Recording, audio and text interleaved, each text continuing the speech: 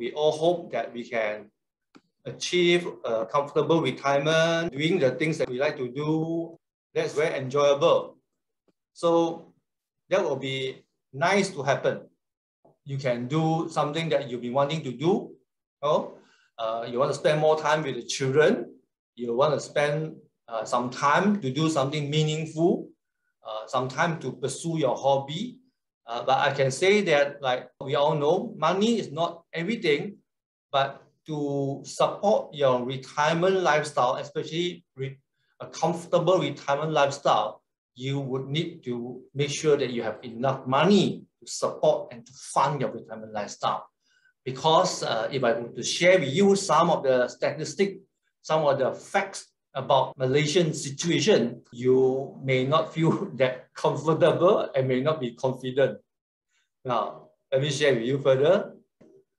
The current realities, according to EPF, 68%, close to 70% of the EPF members do not achieve, which means their EPF saving do not achieve the basic amount they require.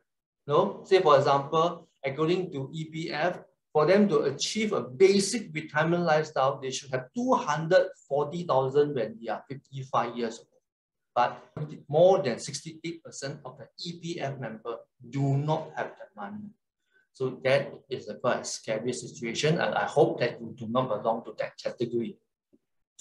And another reality is that 50% of the EPF member who retire, who are above 55 years old, finish their EPF money within how long?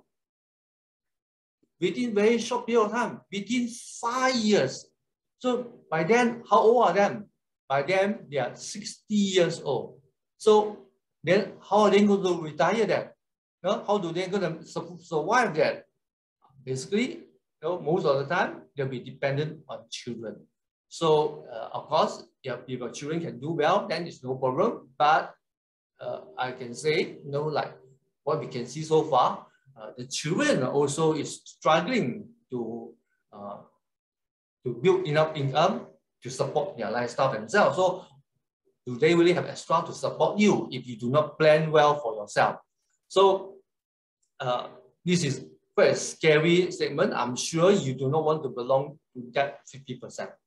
According to the survey done by HSBC Bank, the survey shows that 52% of the people already retired. They thought that when they retire, the expenses will reduce, and because they don't go to work, they spend less, But 52% of them discover that there's no reduction. Okay, in fact, there are 17% of people who discover that the expenses during retirement increases rather than coming down. So if you do not have enough or do not have some allowance or some buffer for your retirement living expenses, chances are you may be caught in surprise.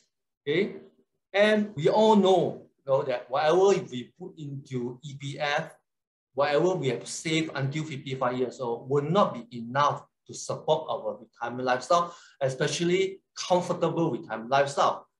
But, and then we also know the fact that this EPF has not been giving good return, good dividend, and the dividend also have been dropping for a certain year. But there have been a saying, I don't know if it's a rumor or actual some planning to give a tier to the dividend to the different member.